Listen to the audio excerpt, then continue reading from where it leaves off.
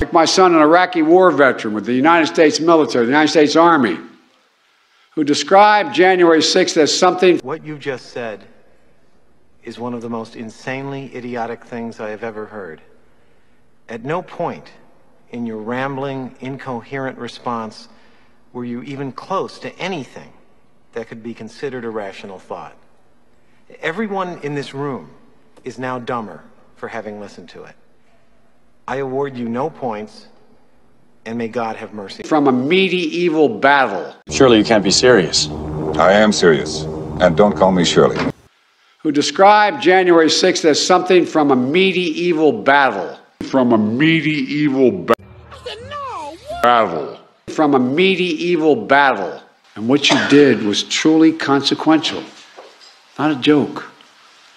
If I can halt for a second and just say to you, the impact. It's time to hack your feed. What happened on July the 6th?